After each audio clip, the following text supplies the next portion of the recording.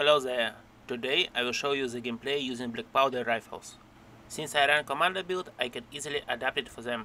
Just in a moment you will see my perk loadout, but as well I will leave a link on my full build in the comment section, including my armor, mutations and everything else. And speaking of buffs, I tried to boost my agility to be more sneaky and perception for watts.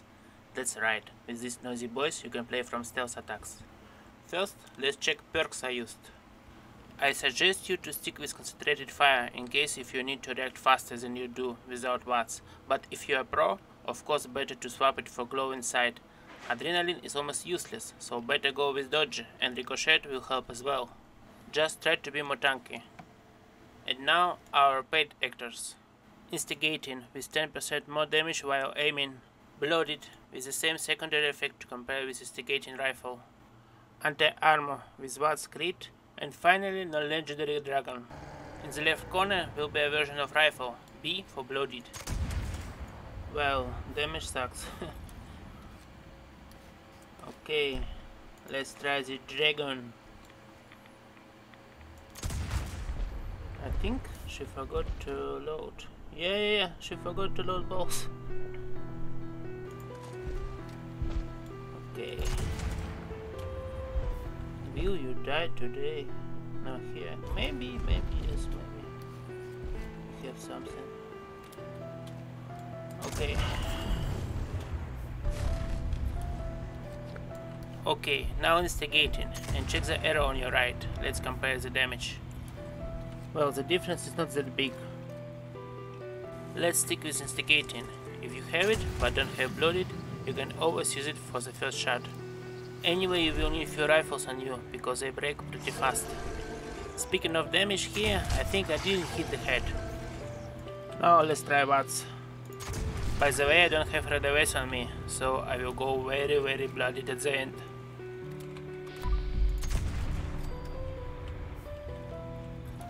Now about tactics. With mobs level 50-60, you can use the dragon or anti-armor version to one-shoot them.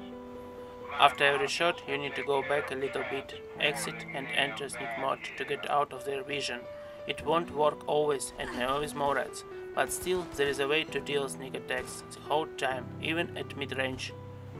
If you stay after the shot, they can spot you, so just few steps away and you will be safe. I actually love the concept to get lost while reloading.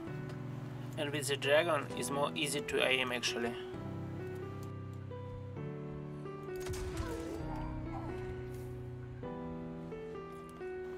Okay, let's complete the event and do some more shooting at more healthy mini-hulks. Speaking of being sneaky at very close distance, watch me. That is why I boosted my agility. You can be a noisy assassin who silently gets closer and closer and then BAM! Maybe it is an underpowered weapon, but so funny one. The problem with single shot weapons is in the actual register of damage on the server.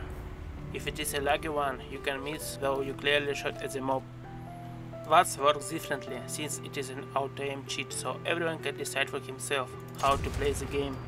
I frankly love to hang a headshot from mile away, but my relationship with Amazon servers has never been on good terms. Here is another example of the problem. The mob was somewhere else, that is why I missed. You see?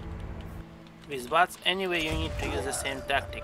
Give a shot, step back, maybe wait if you are in danger, and then give another shot.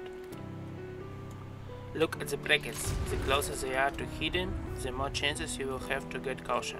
And if you take a shot in caution, you will be in danger pretty fast. It all depends on your gear and agility. That is why you need to boost your agility always, if your gameplay is based on sneak attacks. Do you play differently with this type of rifles? Let me know anyway. But now, let's try another type of mobs. For example, robots. Here is once again, anti-armor maybe 2 shot and the dragon is enough for level 50 and I suppose 60 at close range. Of course, in watts you can hit weak spots and it will be easier.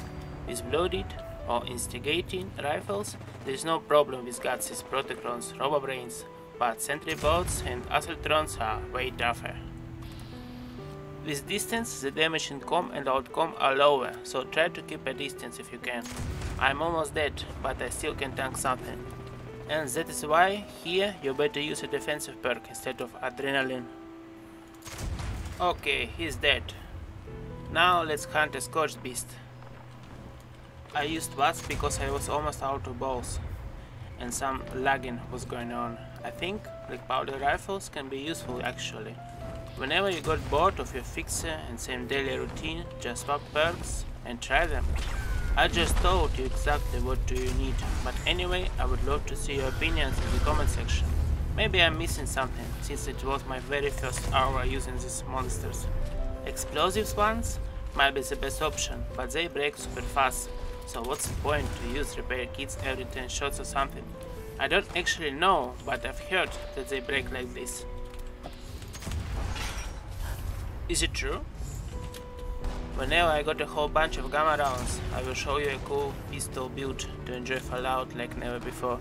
I mean, not like specific build, just swapping cards so not equip some of them, and it's all about that. Your build can start and end with a right weapon. It can be a 2-shot explosive flamer, minigun shooting mini-nukes, or in my case, quad ammo capacity faster fire rate gamma gun. I recently made a daily op with it, and there is a video actually. Okay, let's finish here and the video. Thank you, I'll see you later.